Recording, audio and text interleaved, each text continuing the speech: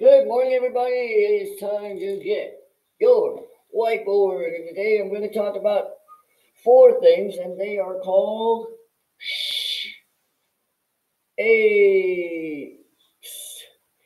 Four shapes. That's the easiest one. A circle. Next, 1, 2, 3, 4. 4 dots, evenly spaced to make a square. Circle, square. What do you think's coming next? The old 3-dotter. 1, 2, 3. A triangle. And now, kind of like a square, but they're farther apart. That is a rectangle.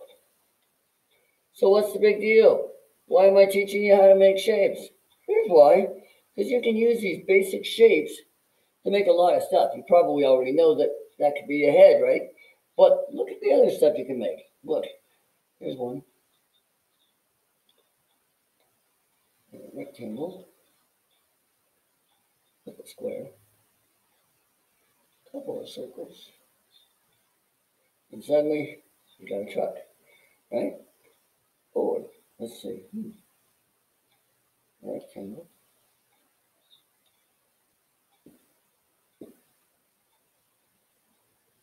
A triangle. Suddenly you have a boat. Oh, how about that? Get rid of that rectangle up there. And you might want a beautiful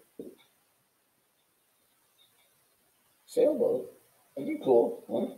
So there's a lot of things that you can do with your whiteboard at your house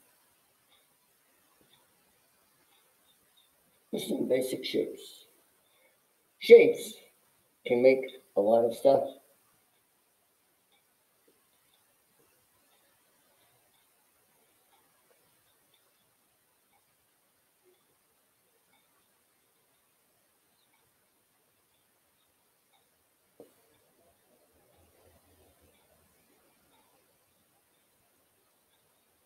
Can you see all the shapes hiding in there? Look, nothing but a bunch of triangles, a square, some triangles, a rectangle, some circles, all made out of these simple four shapes. There's a lot of great stuff you can do with shapes. Have fun.